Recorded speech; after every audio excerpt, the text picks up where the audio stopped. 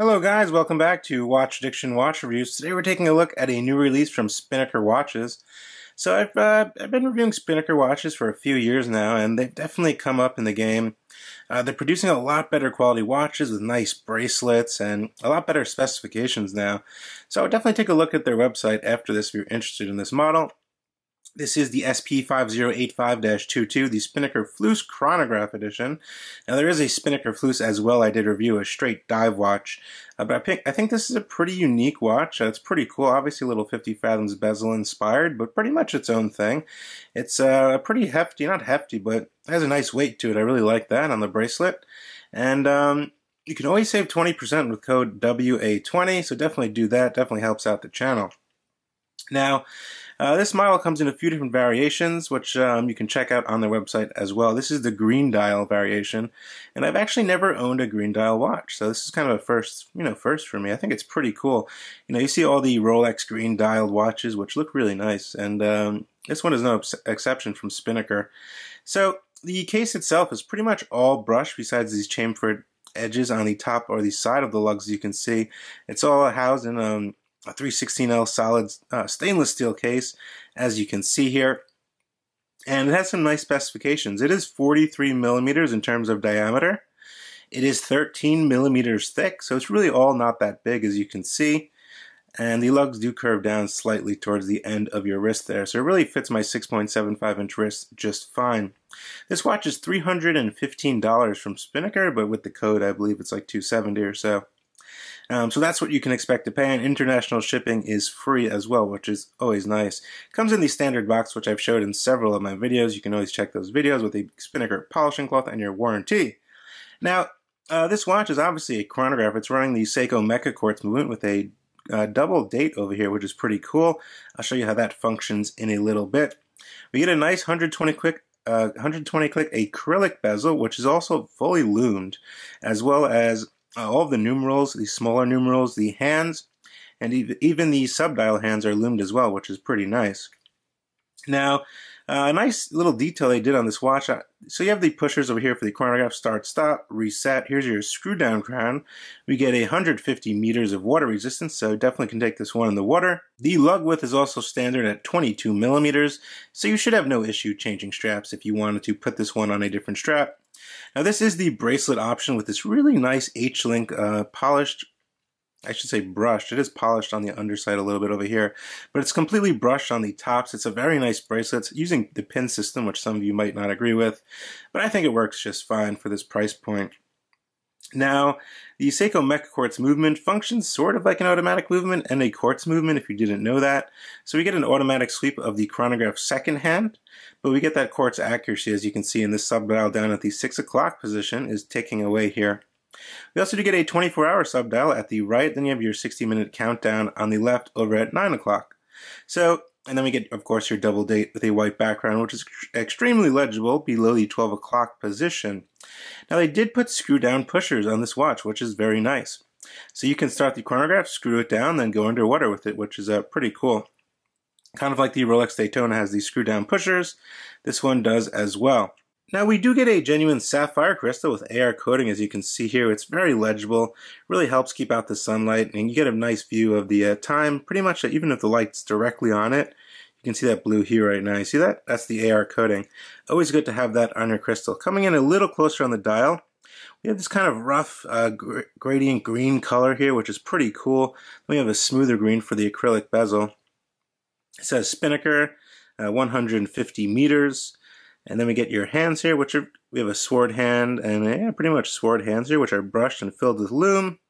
The lume is pretty good on this one. I will get you a lume shot. And the text is also orange. The Spinnaker is applied below 12. And let me show you these pushers. So you unscrew these. So I've gone ahead and unscrewed the two pushers, as you can see here. Now I can start the chronograph. As you can see, you get that nice smooth sweep of the orange chronograph hand, which is pretty nice, going around the dial there. Then you just stop it, and you can reset with the bottom one, and it flies right back. Pretty simple. You get a 1-hour countdown. Then when you're done with that, for the water resistance, you want to make sure these are both screwed back down. And that's pretty much it. The crown itself is signed with the Spinnaker mainsail logo, as you can see here. And it does have some very nice grip. I'm going to go ahead and unscrew it. The crown is screwed down as well, which is very nice. Your first position. as you can see, we get a nice quick set date, and it's going to jump. So once it hits 19, then they're both going to jump to 0. How cool is that? I think that's pretty cool. In your final position, you can hack the seconds down here and set the time precisely. So very easy to use, very easy to function for anyone from, a beginner in collecting watches to someone who's, experienced in collecting watches. But definitely a very fun watch for the summer. Definitely a very fun beach watch, a pool watch, or something of that nature. The bezel also has some decent grip over here. You also get a second look at the brushed finish on the sides of the case here. And the bezel action is very good. There's really a slight back play, but nothing really major. And everything functions pretty good here. You can definitely time up to 60 minutes on here as well, while you're timing 60 minutes on the chronograph. Now looking at this H-link bracelet, it's very nice. It's very flexible. And it's very nicely done. As you can see, you have that H pattern. We do get solid end links. We do get a nice clasp here signed with the Spinnaker logo, which is nice. Flips open, 2 buttons here. You get 3 micro adjustments. And then you also do get a diver's extension, which I thought was pretty cool. I haven't seen that yet on these Spinnaker watches. So that's always cool if you want to throw it over a suit or something like that. Nice, real milled clasp. Very nice. Snaps down nice and tidy. Very secure. And everything is pretty good. Now, taking a look at the case back on this watch, it is screwed down with the Spinnaker mainsail and logo. Just some basic specifications there. You can get a glimpse of the solid end links, which is very nice there as well. There's the watch on my 6.5-inch wrist, and as I stated, it is 43 millimeters, but it wears really compact to the wrist. As you can see here, side to side, it just fits my wrist nicely. It rides really close to the wrist. Probably can even fit under a shirt there if you really wanted it to. And the bracelet's definitely very comfortable. I like these little areas that come out here, these little square rectangle areas that come out for the H-link. I think it's pretty cool. But nonetheless, definitely looks pretty nice on the wrist. Definitely a more sporty, casual watch than a dress watch, I'd say. But let's take a look at the lume and see what they did on this one. So here's a little lume shot for you guys, and as you can see, it does glow green on the hands, on the bezel itself, on the numbers as well, and of course on all the markers. And the lume is definitely pretty potent. I wouldn't say it's super potent like some crazy dive watch, but as you can see here, as it gets darker right now, it's pretty decent lume, and it's definitely very legible at night. I think it's just good enough for this style of watch. So there you have it, ladies and gentlemen. This is the new Spinnaker Fleuss. What do I think of this watch? I think it's pretty cool. It has a real solid feeling to it with the bracelet. I'm not sure about the one with the strap option. I think that one's a little bit cheaper, actually. So you might want to check that out. The new bracelets are pretty decent, I think, from Spinnaker. And yeah, I definitely dig the bracelets. If you're a bracelet guy, you know what I'm talking about. You're definitely going to want it on the bracelet. I think it's well put together. The movement is good, it has a long battery life, it's extremely accurate.